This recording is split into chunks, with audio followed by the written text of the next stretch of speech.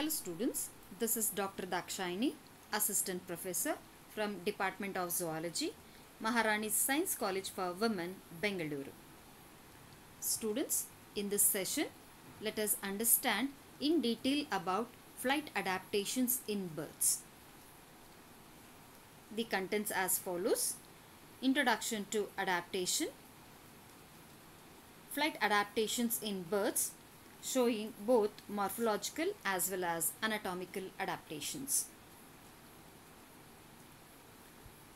Students, as we all know that birds are known as masters of air, where over the years birds have evolved not only having wings but developed many other adaptations that help them to flight, where the entire body of birds have been modified for flight.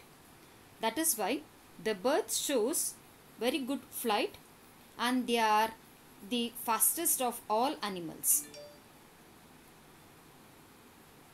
Birds shows having a strong but a lightweight framework of bones, and this is achieved by the fusion and elimination of some bones, at the same time hollowing the remaining bones, and this is also achieved by some of the bones found fused in the pelvic girdle as well as in the vertebrae.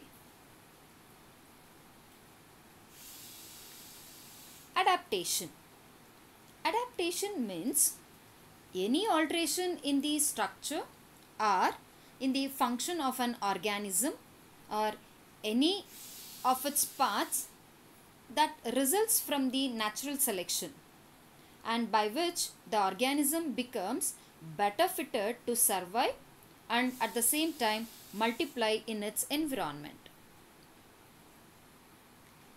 As a result, when an organism shows the greater the degree of adaptation, you will see more is the deviation from the normal morphology. When you observe in this regard, birds have achieved their good flight by developing strong but lightweight framework of bones. At the same time, they also have a fused and hollow bones.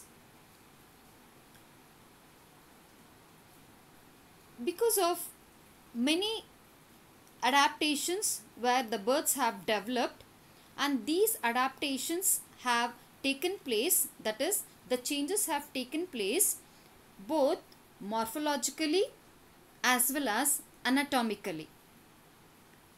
So this flight adaptations, when in birds, when you see, you will come across the morphological as well as the anatomical adaptations.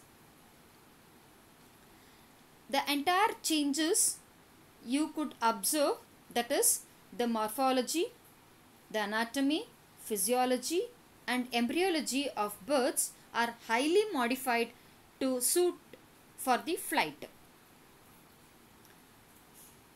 As a result, the bird shows the adaptations with respect to its body morphology as well as inside anatomically.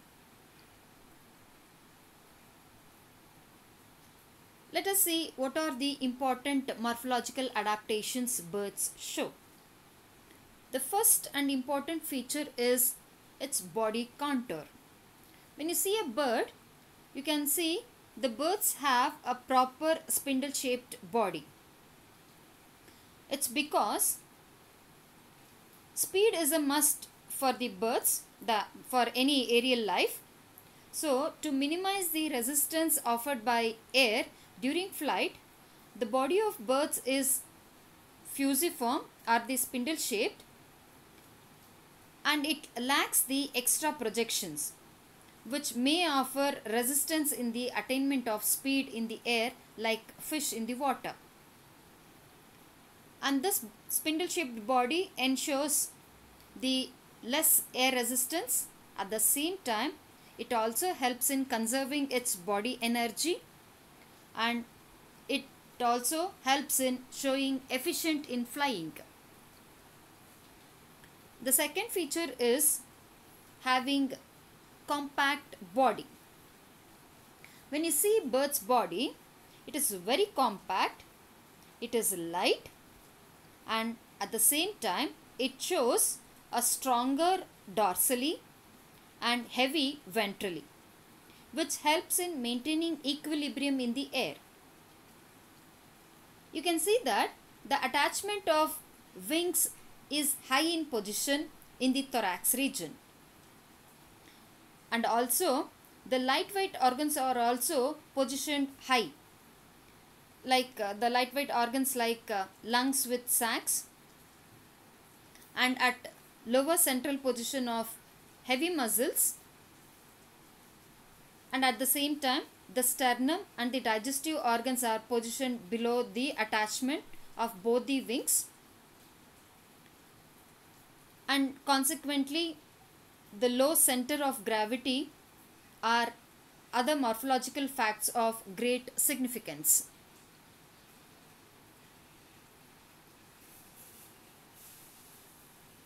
The other very important feature of birds is that the presence of feathers. That is, body of all birds is covered by a special integumentary derivatives called the feathers, where feathers are diagnostic feature of the birds, since no other group of animal kingdom has ever developed these feathers in them. We'll see, feathers have some following advantages for birds. The first one is, the feathers are smooth and they are closely fitted and they are backwardly directed. That is, the backwardly directed contour feathers make the body streamlined, helping them to pass through the air by reducing the friction to the minimum. The feathery outer covering makes the body light and at the same time protects from the hazards of environmental temperature. The feathers hold a considerable blanket of enveloping air around the body and add much to its buoyancy, that is floating. The non-conducting covering of feathers insulates the body perfectly and prevents the loss of heat from the body, which enables the bird to endure intense cold at high altitudes and also to maintain a constant temperature.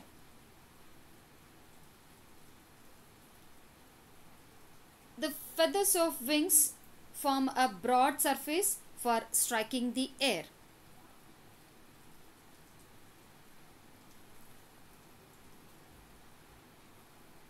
This picture shows the different kinds of feathers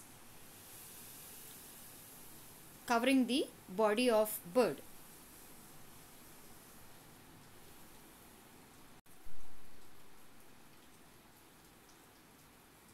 The other important feature is that in birds, forelimbs are modified into wings. The forelimbs have transformed into a unique and powerful propelling organs called as the wings. The wings are the sole organs of flight. These organs have complicated structural constructions consisting of a framework of bones, muscles, nerves, blood vessels, feathers, where both wings spring from the anterior region of the trunk. During resting period or resting time, the wings remain folded against the sides of the body, and during flight they become expanded. The surface area of the wings is increased by the development of elongated flight feathers, called the remiges. The vein of each remixes forms a flexible and continuous surface for striking the air in flight. The flight feathers of a wing also form a broad surface for supporting the bird in air. When you see the particular shape of the wing, that is with a thick, strong leading edge, having convex upper surface and concave lower surface, causes the reduction in air pressure above. At the same time, the air pressure is increased below with minimum turbulence behind. Overall, this helps in driving the bird forward and upwards during the flight. Birds have mobile neck and beak. The transformation of forelimbs into wings is duly compensated by the presence of beak or the bill, which is used for feeding, nest building, preening, and as well as offensive and defensive purpose. The mouth is drawn out into a horny beak, which acts as a pair of forceps in picking up the things and in various other activities such as nest building, pruning, etc., which are commonly done by forelimbs in other animals. In birds, neck is also plays a very important role, where it is very long and flexible for the movement of head, which is necessary for all various functions. Birds show bipedal locomotion. As the anterior part of the body of birds becomes concerned with flight, the posterior part of the body becomes modified for movement on land. For locomotion on the ground and to support the entire body weight, the hind limbs occupy a somewhat anterior position on the trunk, and they become stouter in case of the flightless birds, which are actually the running birds.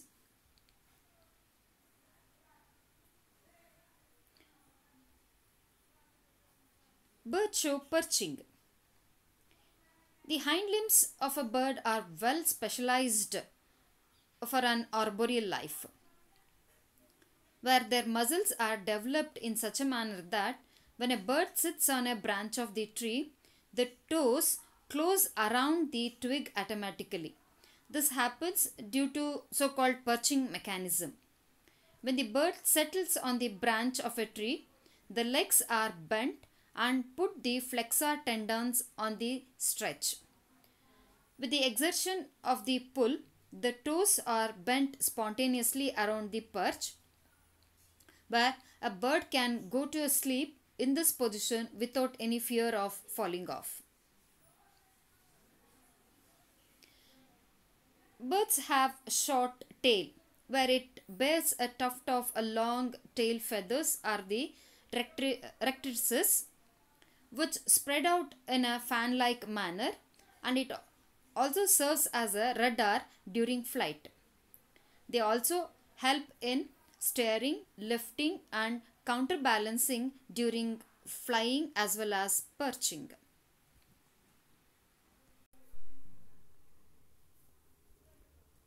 Let us see the anatomical modifications. That is, what are the anatomical modifications have taken place for flight adaptations in birds. The skeletal framework of flying birds is very stout and is lightly built on the hollow girder principle. That is, when you see the endoskeleton of birds, it is actually very light but rigid. That is why the endoskeleton of bird is having a lightness, at the same time rigidity, where it provides the large surface area for the attachment of muscles.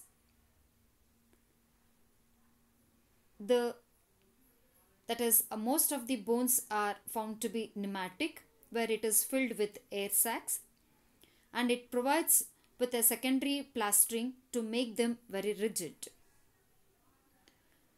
In birds, bone marrow is completely absent,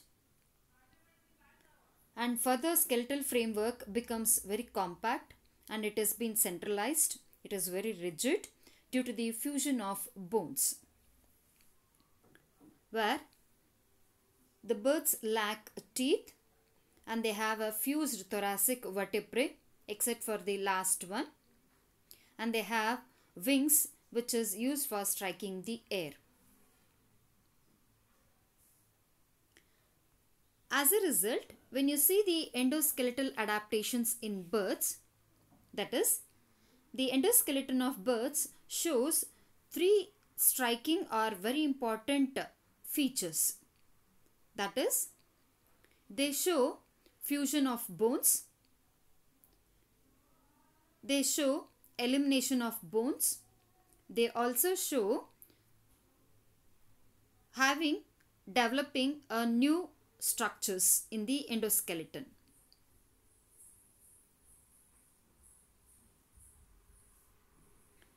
Fusion of bones can be observed from the anterior tip of the bird's body. That is, when you see the skull bones are like paper-like. It is thin, that is very thin, and they show a tendency towards the reduction in their number. These bones are firmly fused with one another, whereas the posterior portion of the skull is a spongy, and the birds lack teeth.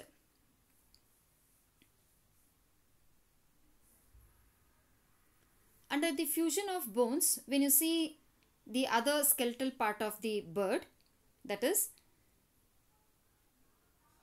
the fusion of pelvis with the synsacrum, where they show fused mass of the last thoracic vertebrae plus lumbar vertebrae plus the sacral vertebrae and also few anterior caudal vertebrae, where it forms a compact bone or the compound bone called as synsacrum. The fusion of pelvis with the synsacrum not only supports the weight of the body when the bird is walking, but also counteracts the effect of shocks as the bird alight. And the absence of a ventral symphysis of ischia and pubis permits the birds to lay larger sized eggs.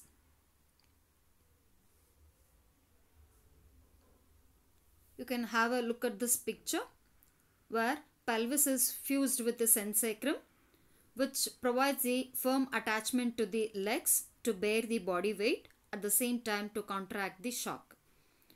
When you see the caudal vertebrae, which is completely found fused, which forms the pygostyle, and it supports the tail feathers and also maintains the stability in air. And when you see the proximal tarsals, which are found fused with the lower end of the tibia, and thereby it forms a compact compound bone called as the tibiotarsus, below which you can see that the tarsals and the metatarsals are also found fused to form a compound bone called as the tarso-metatarsus, which actually strengthens the legs to bear the body weight. At the same time, it also helps in bipedal locomotion.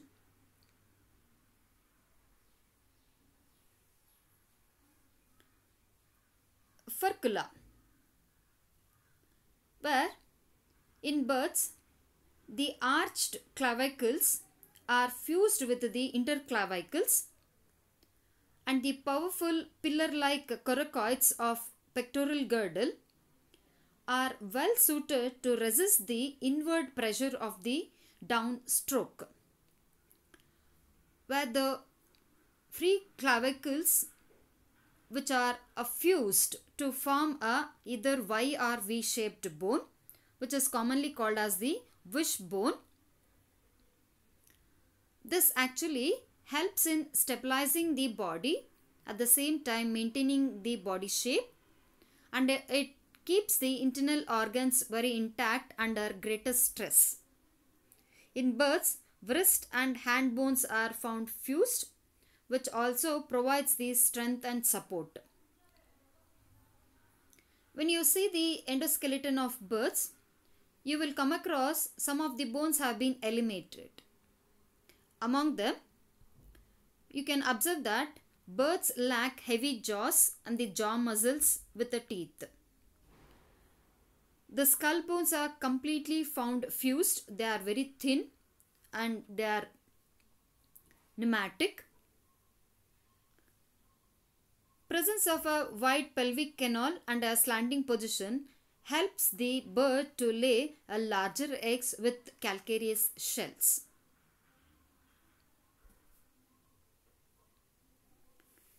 The other important aspect you can observe in the endoskeleton of bird is that formation of new structures. You can see the sternum or the breastbone, which is expanded, having a median ridge or the keel for the attachment of major flight muscles in flying birds, while it is without a keel in running birds, that is in flightless birds like ostrich, kiwi and emu. Sternum is also hollow, in which viscera are completely located. They have also developed the uncinate process, which helps in strengthening the rib cage and also provides the surface area for the flight muscle attachment. And here the sternal parts are completely ossified. And the bird endoskeleton, that is the vertebrae of bird, shows heterocoelous vertebrae, where they have a flexible vertebral joints and the vertical flexion, which helps in easy motion.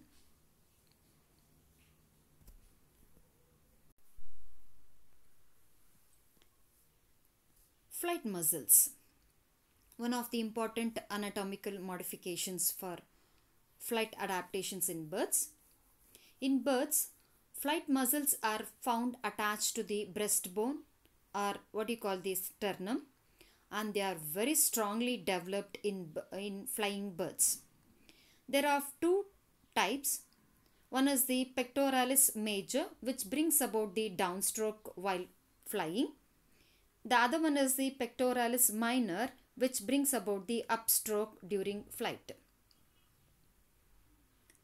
The action of the wings is actually controlled by the flight muscles, which are greatly developed in birds, and they are weighing for about 1/6 of the entire body weight of the bird, while the muscles of the back remain greatly reduced.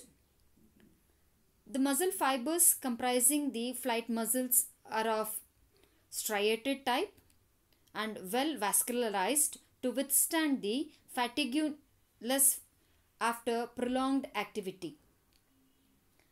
The wings are depressed by large muscles called the pectoralis major, which brings about the downstroke, and are elevated by pectoralis minor, which brings about the upstroke during flight. In birds, other muscles are found to be smaller and help the above muscles, that is the flight muscles, in their functioning.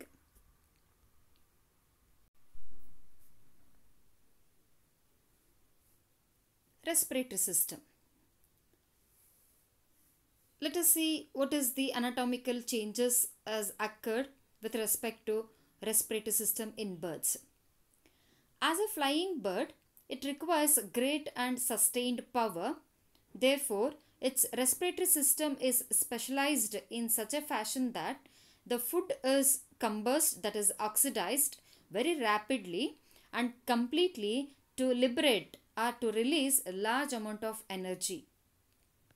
To meet the extensive rate of metabolism, where the greater amount of oxygen molecules is needed by the body tissues. For this purpose, the dense, compact and inelastic lungs are supplemented by a remarkable system of air sacs, which grow out from the lungs and occupy all available spaces found between the internal organs in birds, even extending to the cavities of hollow bones. The air sacs primarily reduces the specific gravity of the bird, that is weight of the bird, and also facilitate complete aeration of the lungs. The bird's lungs are aerated twice at each breath, which secures a perfect oxygenation of the blood, where the air sacs help in regulating body temperature by internal perspiration, and further insertion of air sacs in between the flight muscles like pads reduces mechanical friction and also increases the mobility in muscular action.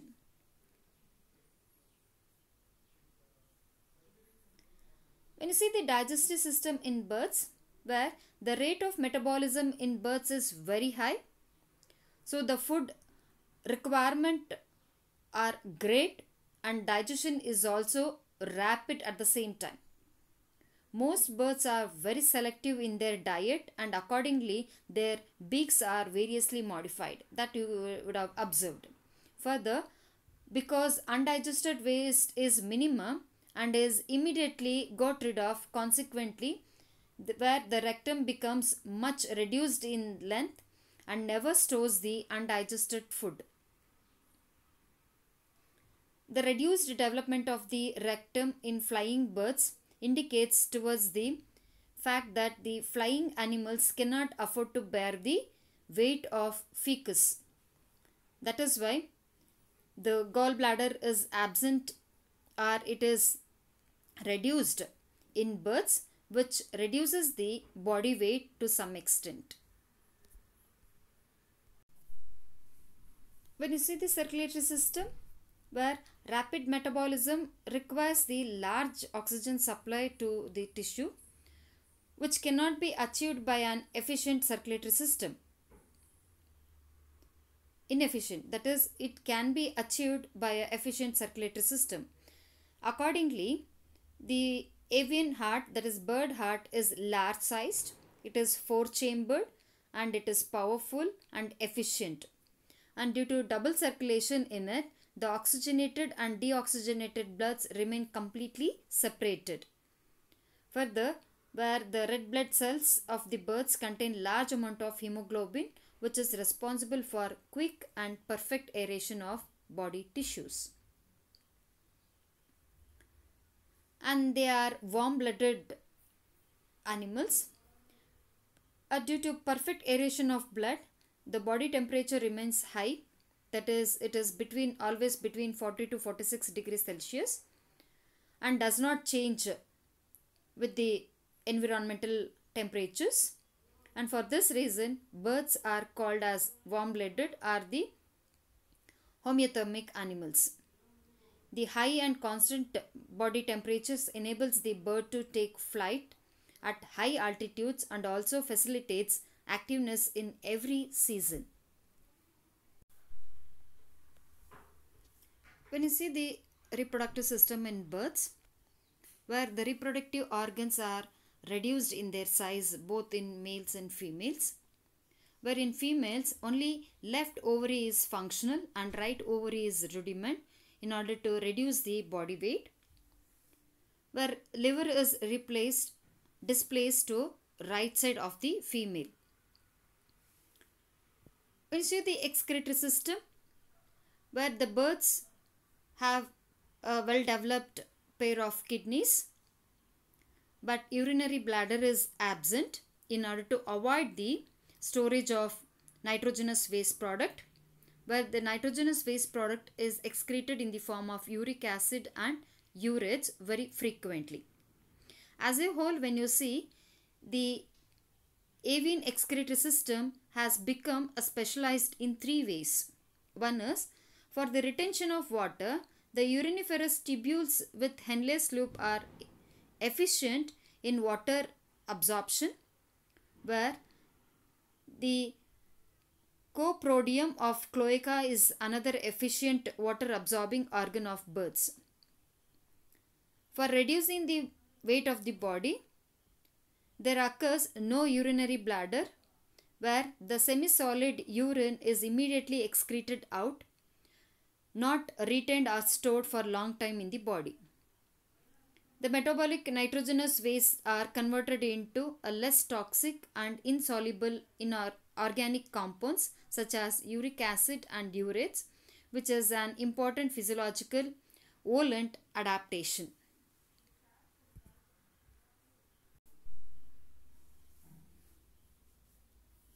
When you see the nervous system in birds, where the bird brain is highly developed, consisting of well developed centers for equilibrium, muscular coordination, and also instinct, where the cerebellum is much developed and convoluted, controlling the sense of equilibrium and muscular coordination. The cerebrum is also large and relatively smooth, controlling voluntary muscular movements, behavior, intelligence, and memory.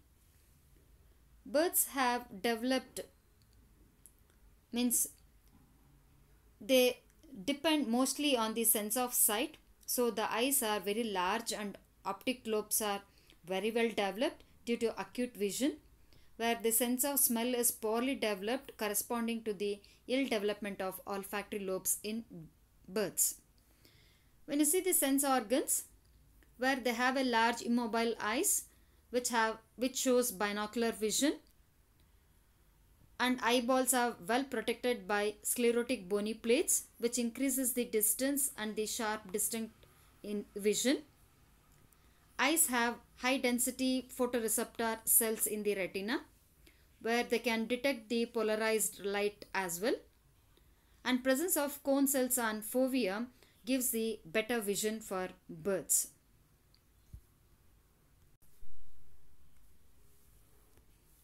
Mechanism of flight in birds. In birds, the wings provide lift by creating a suitable, that is creating a situation where the pressure above the wing is lower than the pressure below the wing. Since the pressure below the wing is higher than the pressure above the wing, there is a net force upwards. To create this pressure difference, the surface of the wing must satisfy one or both of the following conditions. That is, the wing surface must be curved and it should be inclined relative to the airflow direction.